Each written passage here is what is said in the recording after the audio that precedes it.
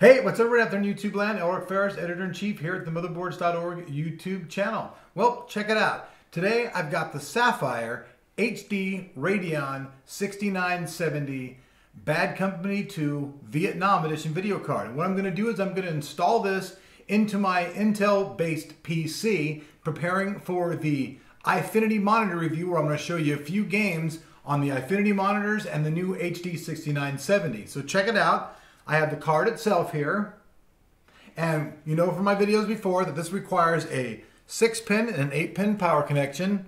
These are right here. I have these as well. Now, if you're going to install this in any of your systems, make sure you have a very large case and lots of room, because the card is very, very long, and you're going to require 2 slots in the back of your case. So when you're looking at the back of your case, 2 of the slots that are back there are going to be occupied. There's also a little locking slot in here for your video card when you install it. So I'm going to go ahead and prepare to install this into the machine. I'm going to get it in here behind all my water cooling and stuff. Find a nice slot that it'll fit in, and then install the card.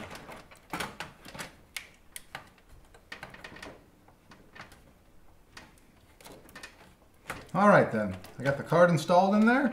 So after we've installed the card into the machine, we're going to go ahead and take a single screw back here and install it onto the top bar up here to go ahead and secure the video card into place.